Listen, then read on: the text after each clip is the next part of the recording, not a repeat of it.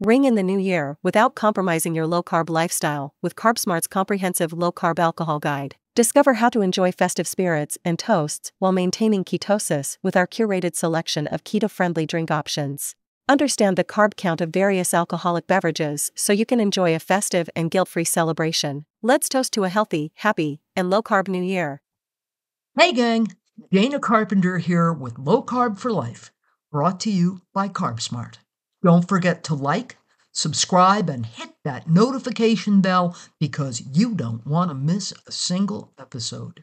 Low Carb Holiday Alcohol Guide. We made it through Thanksgiving. It is now officially party season.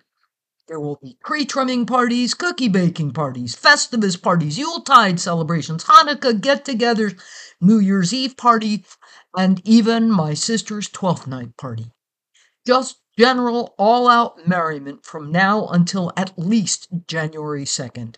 This means it is time for my annual rundown on low-carb drinking. Contrary to popular belief, alcohol does not turn to sugar in your bloodstream. However, it is carbohydrate derived. Alcohol is what yeasts pee out after eating sugars. Doesn't that sound yummy? Hey, it doesn't stop me. Alcohol does behave like a carb in one important way. Your body burns it preferentially. Just as eating carbohydrate shuts down fat burning, so does drinking alcohol. Or, as a medical journal article I read donkeys years ago phrased it, alcohol profoundly inhibits lipolysis. Furthermore, at 7 calories per gram, nearly twice the calorie count of carbs, it can take you longer to burn through the booze. This is why alcohol, despite some apparent benefits, is always an indulgence when you're trying to lose weight. Because alcohol is carbohydrate derived, there are a fair number of alcoholic beverages that contain residual carbohydrate. Beer is the worst offender. Your average can of beer has in the neighborhood of 15 grams of carbohydrate, and dark beers and red beers can run considerably higher. Do not assume that all light beers are low carb. They vary a lot. Read the labels. Really, the only beers that fit into a low carb diet are the lightest of light beers, those with 5 grams per 12-ounce serving or less. Miller Lite and Michelob Ultra are probably the best known of these. Mich Ultra is a teeny bit lower carb than Miller Lite, but I think Miller Lite tastes enough better to be worth the extra half gram or so. Milwaukee's Best Light, a big favorite with the frat boys here in town, is made by Miller Brewery, has the same carb count as Miller Lite, and tastes the same to me. Since it's cheaper, that would be my choice, but I caution you that beer snobs will make fun of you. However, since they'll make fun of you for drinking light beer at all, I don't see why it should make a difference. If you're a beer snob, the best tasting beer I know of for 5 grams per bottle is Amstel Light. Since I originally wrote this article, I have eliminated gluten from my diet. Thank you, Dr. William Davis. Since beer that was both low carb and gluten free eluded me, I went for years without drinking beer, and I like beer. Then I learned that all Corona beers, including Corona Light at 5 grams per bottle and the new Corona Premier with just 2.6 grams per can, are not only low carb enough for me, but gluten free as well. Hooray! Wines run the gamut from quite dry to quite sweet. If you only like sweet wines, you'd do better to drink something else. Sweet wines have a lot of sugar in them. We have an award-winning winery here in town. Yes, the Fine Wines of Indiana. And they're known especially for their sweet wines. Oliver's Soft Red tastes for all the world like Welch's grape juice for grown-ups. Tasty, but very hard on the blood sugar. For my pagan and Ren Fair friends, I'm sorry to tell you that most mead is also very hard on the blood sugar. The rule of thumb is if it tastes sweet, but it isn't artificially sweetened or sweetened with stevia or monk fruit or the like, it has sugar in it. That said, if you're new to low carbing, your taste buds probably aren't sensitized yet. Wines that would be cloying to me won't taste particularly sweet to you. Best is to go into a store where they have a knowledgeable wine staff and ask, is this dry or sweet? If you're at a bar or a restaurant, a good waiter or bartender should be able to tell you. If you don't have such a store near you, here's a short list of wines that can be counted on to be reasonably dry. Cabernet Sauvignon, Bordeaux, Burgundy, Merlot, Shiraz or Syrah, Chianti, Malbec, Pinot Noir, Pinot Grigio, Rhine, Chablis, Chardonnay, Sauvignon Blanc. All of these should have in the neighborhood of 1 to 3 grams of carb per 6-ounce glass. If you're a champagne on New Year's Eve kind of person, it's good to be aware that the driest champagne will not be labeled dry. Indeed, dry champagne is generally pretty sweet. The driest champagne is extra brut. I find that Champers gives me a hangover before I even catch a buzz. Give me dry red wine or a good tequila, thanks. If, like many, you prefer the trendy Prosecco, go with one labeled extra dry. Beware flavored wines like Arbor Mist. One of the flavors they add is sugar. Likewise, stay away from alcopops, hard lemonade, Smirnoff Ice, etc., etc. They're all sugary as heck. If you're a wine cooler fan, have 4 ounces of dry wine in a tall glass of ice filled with diet lemon lime soda or possibly club soda. If you're fond of hard lemonade, try a shot of vodka. The citron vodka would be good here.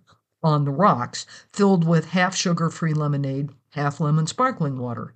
May I insert here, parenthetically, my old lady, what's the matter with the kids these days, grousing about the fact that so many young people seem to be unable to drink any alcoholic beverage that isn't sweet. For my parents' generation, who drank their coffee black, their whiskey straight, and their martinis made from gin and vermouth, we've come to a place where coffee tastes like milkshakes and booze tastes like Kool-Aid. Just doesn't seem very grown up to me, she said, sipping her unsweetened black tea. A little sophistication, if you please. Oh, and just because you serve it in a V-shaped glass does not make a drink a martini. Martinis are made of gin and dry vermouth, or possibly vodka and dry vermouth. They come with either an olive or a twist of lemon. They do not involve apples, caramel, chocolate, or any other sweet flavor. This has been a public service announcement. I am happy to report that most of the new hard seltzers are low carb, but a few have sugar or juice in them. I repeat, read the labels. Or you could just put a shot of vodka in a glass and pour in sparkling water in your favorite flavor. Traditional hard spirits are, for the very most part, sugar and carb free. Vodka, bourbon, scotch, Canadian, rye, gin, rum, tequila, etc. But the past couple of decades have brought a wide assortment of sweetened hard liquors. Jack Daniel's Tennessee Honey and Tennessee Apple come to mind, Fireball Whiskey, many others, all loaded with sugar. Once again, I repeat, read the ingredients. If you can't find the ingredients, email the distillery. You need to be wary of mixers. This is a good argument for a nice scotch on the rocks, or my favorite, good tequila sipped slowly from a rocks glass. Again, if it tastes sweet and isn't diet, it has sugar in it. This includes soda, juice, sour mix, and margarita mix, of course, but also tonic water, which may not taste sweet to you, but sure tastes sweet to me. Fresh lime juice is quite low in sugar, but the ubiquitous Rose's lime juice has sugar added. Ask the bar staff what they're using and ask for actual fresh lime. Possible low-carb mixers include diet soda, diet tonic water, club soda, flavored but unsweetened sparkling water, LaCroix and the like, diet cranberry juice cocktail. Go easy, it's not carb-free, just lower than the regular stuff. Crystal Light and other sugar-free drink mixes, fresh lemon or lime juice. There are sugar-free daiquiri and margarita mixes on the market, but you'll want to order them right away. I can't think of another place to put this, so I'll insert it here.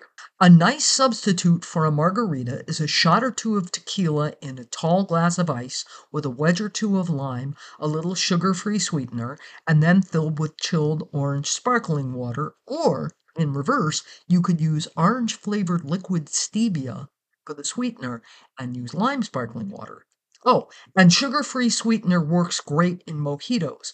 Muddle a sprig or two of fresh mint and a squeeze of lime juice with a teaspoon of sugar's worth or so of your favorite sugar-free sweetener. Add ice and a shot of rum, fill with club soda. Spirits may be carb-free, but liqueurs and cordials most definitely are not. Once again, remember our rule: if it tastes sweet, it's sugary. Midori, Bailey's Irish Cream, Amaretto, Kahlua, Hot Damn, Butter Shots, Creme de Menthe, Creme de Cacao, etc., etc., etc., are all syrupy sweet. Jägermeister, too, though the heavy herbal flavoring can make you miss it. Sugar-free syrups can help here. Combine a shot each of sugar-free Irish cream syrup, heavy cream, and Irish whiskey, and you have a passable substitute for Irish cream. I'm betting you could use the chocolate-flavored syrup plus a little vodka in place of creme de cacao, and possibly Da Vinci Gourmet's watermelon syrup plus vodka in place of Midori, although Midori is more honeydew flavored. Still, it would give you a melon note. If you're fond of fancy mixed drinks, this could be an interesting path to walk. Oh, and I have a recipe for Makalua in the new 500 low-carb recipes. It's super easy to make and great mixed with cream. You could instead have coffee and cream with a shot of sugar-free vanilla syrup and a shot of vodka or rum. Similar flavors, you know? One more thought. There was an article in our local paper recently regarding warding off hangovers. This is a subject dear to my heart, since my tendency to feel it the day after seems to have increased with age. There are many supposed hangover preventatives and cures out there. Here are the few that I really think are worth your attention. Eat a good low-carb supper before partying, or be sure there are low-carb party snacks at hand. Deviled eggs, chicken wings, cold shrimp, nuts, peas, breadcrumb-free meatballs, stuffed mushrooms, likewise breadcrumb-free. All are party snacks that will please low-carbers and carbivores alike. The point is to buffer the absorption of alcohol and keep your blood sugar on an even keel. Speaking of blood sugar, keeping your libations low in sugar will also help ward off a hangover again by preventing a blood sugar crash. Drink a non-alcoholic beverage for every alcoholic one you down. I learned this one the hard way. I'm a thirsty person. I always need to have something to sip on, or I'm rapidly uncomfortably dry. If all there is in front of me is booze, I'll keep sipping just because I'm thirsty, with predictable and embarrassing results. I've learned to keep a good supply of sparkling water at hand and use that to quench my thirst. It makes a huge difference. When I've gone on a low-carb cruise, I always buy the unlimited soda package. I pay a flat fee for the week for all the soft drinks I can swallow, which otherwise run $2 a can. I don't even drink soda. I hate it. I just do this so that I can suck down club soda while we're all out in the bars and lounges at night. Not only does this help to moderate drinking, but it also prevents dehydration, which is a big contributor to hangovers. Since dehydration does indeed contribute to hangovers, downing a big glass or two of water before hitting the sack is a great idea. Gulp down a couple of aspirin or ibuprofen with it, and your prospects for a good New Year's Day become even brighter. Here's another public service announcement, this one quite serious. Do not take Tylenol for hangovers. Both alcohol and acetaminophen are rough on the liver. Taking the two together can cause serious liver damage or even liver failure. Top a multivitamin with your aspirin to replace the water-soluble vitamins you've washed out. And I don't have to tell you not to drive drunk, right? Many towns have free public transit on New Year's Eve, so take advantage. Around here, the cabs run free, but it will only take you home, not to another bar. It's a huge public service, and I laud them. So that's it. Have a fabulous time. Do some dancing and freelance midnight kissing. Get home safely, and I'll see you in January. when we'll talk about resolutions. Don't forget to like, subscribe, and hit that notification bell because you don't want to miss a single episode.